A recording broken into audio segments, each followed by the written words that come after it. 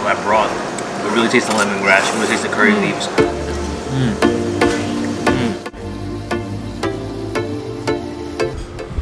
We are going to eat one of our favorite cuisines in the world. We'll hit up 4 different Malaysian spots here in Manhattan and in Queens. Our first stop would be Kopitiam here in Manhattan. Kopitiam is the most popular Malaysian spot in the whole city right now. So the owner and chef Apam is from the island of Penang that we loved in Malaysia when we went to visit. And as the name implies, Kopi means coffee in Malay and Tiam means shop. So it is a coffee shop. It's so windy. And it's windy. So at this coffee shop, they specialize in certain types of Malaysian coffee and they have little snacks. So that's what we're gonna go and get. So we're gonna hit that up right now.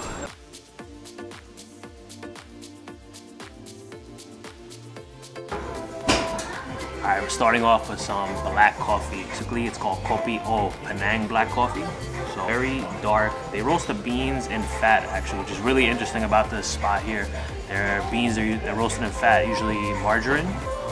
Smells really good. Let's take a sip.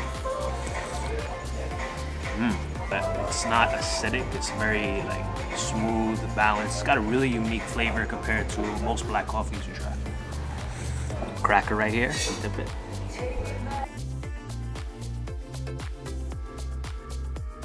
We're gonna get 2 types of coffees and we're gonna get one iced, one hot. So we got this one iced. This is the white coffee. It's called the Bek Kopi. These beans are roasted in margarine and then the powder it's whitish. That's why you have this kind of lighter color to it. It's also mixed in with condensed milk and it's pulled, so it's actually poured down like that. So it gets more of that really nice foam on top. And if you've seen our Greek coffee video, you know we love our foamy coffee, so I'm gonna take a sip of this. It's not too sweet, but you definitely taste a very unique flavor. Almost a bit vanilla-y, really nice flavor. Definitely an absolute contrast to the black coffee, which is stronger. This is more, if you like more of a mellower, sweeter, lighter coffee, this one's for you. They do say on the menu that it has less caffeine than the Kopi O, so this is the one to go if you don't want to be too jittery or something too strong. A little snack here, got something sweet. It's kaya toast. So for those who don't know, kaya is made with pandan leaf and coconut milk. The nice green color is the pandan. So this toast, it's slightly toasted on the outside, not too dark. It's thick toast. Since it has butter, let's take a bite. The butter flavor is not too strong. It tastes definitely more of the sweet. So you definitely taste that pandan right away. It's such a wonderful flavor mixed in with this cream. So they're pretty generous with the kaya here. Add it. Kaya on my mouth and I added some more. It's so good. You want to get every bit of kaya that's on here. You don't want any of it go to waste because it's so good.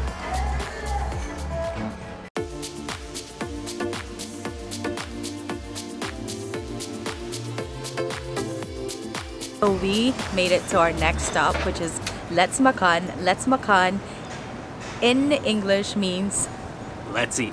The owners of this spot, they hail from Ipoh. So the chef here hails from Ipoh, Malaysia, a destination we'd love to go to. We heard the food's incredible there. So there's a couple specialties that we're gonna check out. Let's do it. All right, so the Apam balik we ordered is called the auntie's favorite. Balik is a pancake that's made with it's got flour in here. It's a specially made pan from Malaysia because it's cooked very slowly.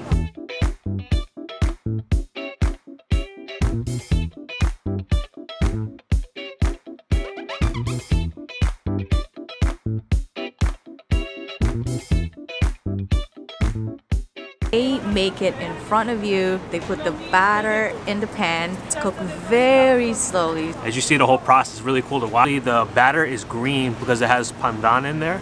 And then inside the pancake, it's sweet. So you have crushed peanuts, you have some butter and some corn. And it's a little sweet too with some sugar in there. So we're gonna take a bite.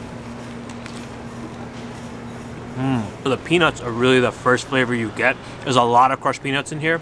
And the traditional Apam balik is just supposed to have butter, sugar, peanuts. But we got the one with the corn and the pandan, because why not, right? We love all of it. The pandan flavor is more muted here.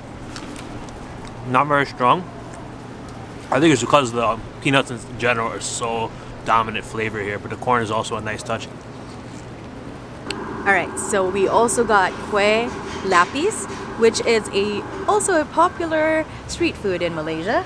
Yeah, it's popular sweet. So Kway are the sweets. They call it here Nyonya Kway. So here at Let's Makan, they're also very well known for their Nyonya Kway. So that's the sweets that are made with coconut milk, rice flour, and they steam it. So this is a very nice, colorful one. It's called the Kway lapis. So let's take a bite.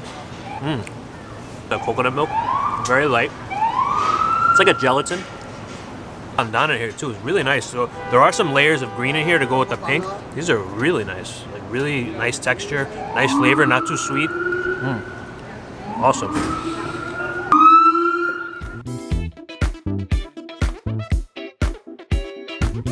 We're back in Queens. That's right. We're heading to our third stop. Our Little House Cafe is just full of surprises. They even have weekend specials. They actually will tell you over a month in advance. We're here on a weekday, so we're not getting one of the specials. It's curry meat, young tofu. There's all these different. So young tofu is a mix of things, right? So you have this tofu skin right here. It's really thin, crispy, fried. You're gonna hear how crispy it is when I take the bite. Serious ASMR action going on. It is so crispy. You gotta eat it first. You have the eggplant, which has fish paste in it. That's one of the young tofu. You have the thick yellow egg noodles. And we have the green pepper, the spicy green pepper with fish paste. There's tofu, also fish cake. So you got a lot going on in this bowl. So the broth itself is very orange, it's very rich. Lots of lemongrass flavor in here. You have the curry leaves. It's some of the richest curry broth we've ever tasted in a Malaysian restaurant here in New York City. You really taste the lemongrass, you really taste the curry leaves, and that broth also has a nice spicy kick to it. This broth alone is amazing. Then you add in all the other ingredients.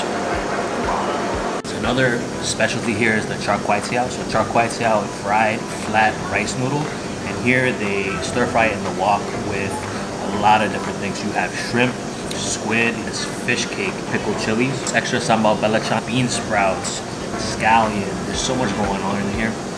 The aroma is just incredible. I can't even talk about it. Let's just take a bite. You really get that wok hate, smoke from the wok, the flavor of the wok. Those rice noodles are perfectly cooked. They got the right level of chewiness to them. Oh. Now let's try with the sambal belacan. Fermented shrimp paste. Perfect level. It's not too funky. It's not too salty. It's got the right level of funk to add to that Char Teow. It takes that flavor to an entirely next level. You're right. This right here, this beautiful dish, we got Nasi Lemak. It is considered often to be the national dish of Malaysia. It's fragrant coconut rice. It's topped with half a boiled egg, curry chicken, cucumber, peanuts, fried dry anchovies, the ikan bilis, onion, and the sambal. The sambal is a must. Mix it in. We're gonna do all this mixing. Try some of the rice, you know, the very essential ingredient. The Nasi Lemak is the nasi, so let's take a bite of the nasi. You do taste that coconut in there, the coconut milk. That looks very different than the belacan that we had before. It's also the sambal that comes with the Nasi Lemak. Got a little heat, but it also has a nice sweetness to it too, not salty. This is a really nice flavor here. We have the ikan bilis, Jumi's favorite, crunchy, too fishy, a bit of saltiness, just the right amount. You do, you just mix it all up, all those lovely flavors together.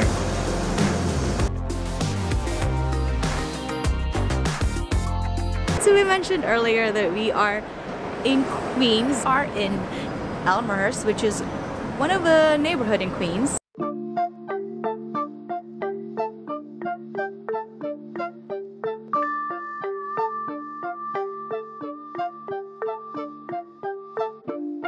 Restaurants and grocery stores in this neighborhood. Broadway, Elmhurst Avenue train station, you have a lot of different Asian supermarkets, restaurants. You have Taiwanese restaurants, you have Thai, you have Indonesian, Taiwanese, Chinese, all types. Filipino. But there's also, that's right, Filipino too, shout out Philippines. But there's also 3 Malaysian restaurants within 1 block. We're going to take you to one that's very special. It's an OG restaurant in this neighborhood. The first place I ever ate Malaysian food before. Thank you. Yeah, spicy. There it is. Thank you. Salud. All right, so we're here. It tastes good. You can smell the belachan right away when you're here. That's always a good sign. You gotta love the funk. We're drinking our wine out of the paper coffee cups. It's the beautiful thing about Taste Good also is BYOB, so feel free to drink your wine. Salud. All right, so first up we got the Roti canai. Always a must order when you're here. It's a small appetizer portion. It's very different than what we had in Penang.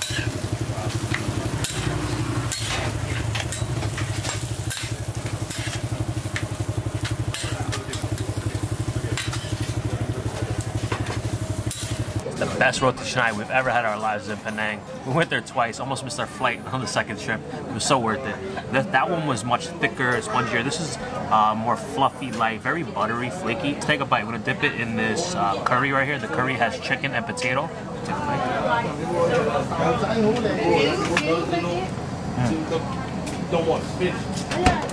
It's got a little slight heat to it, not very spicy, the chicken. Got a nice coconut milk flavor. It goes really well with this roti. The roti is very flaky and buttery. What's a Malaysian food video without some laksa, right? Laksa is a very popular dish, so we already had the curry mee, so we didn't want to get the curry laksa, so we got the Assam laksa, a very different laksa here. It comes with thick rice noodles. It is a spicy broth with fish, mint, pineapple, tamarind. Let's just get into it. Oh, wow, laksa is like a flavor explosion. It's got so many elements to it. I can't even count them all. I'm going to break it down for you one by one. So you have the smoky fish in there. I believe it's mackerel. It's a very meaty fish. You have that fishiness in there that's a little smoky, spicy, from a little bit of kick in there. Yeah, it's tangy from the tamarind broth. It's a little sweet from the pineapple. Then you have the mint, it's refreshing. So you have all these elements here. Then you have the cucumber to kind of lighten things up a bit. Really, really delicious soup right here. Perfect for the cold weather. It's a flavor explosion.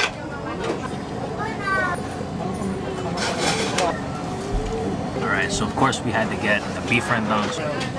On the menu they call it Love Me Tender because the beef is supposed to be very tender. Let's find that out. Beef rendang is cooked in a coconut milk. Not very spicy, this one. You can taste a little cinnamon, a little clove in there, a little lemongrass. Very nice. We got the chicken fat rice to go with it, so definitely need some rice to absorb that sauce. Jumi agrees. Rice is life, right? I love me some saucy rendang. Alright, have to get our veggies in somehow. Not really had any veggies in this video yet, so we're going all in with it. We got it with the kangkong belachan. So kangkong is water spinach, and the belachan is that shrimp paste. You may recall the belachan that we had at Little House Cafe. This was crunchy on the bottom, then you have the leafy outside. Let's take a bite. Belachan here is not very strong. It doesn't really give you too much of the funk compared to what belachan often does, but the kangkong itself has an excellent wok on there. You can really taste the flavor of that wok, which that's what takes this dish to another level. Though it would be nice if it was a little spicier and had a little more funk to it, but happy with it nonetheless. That is it for our Malaysian food tour here in New York City. We hit up 4 spots today. We had a nice mix. We had some coffee, we had some sweets, we had a couple different soups. We had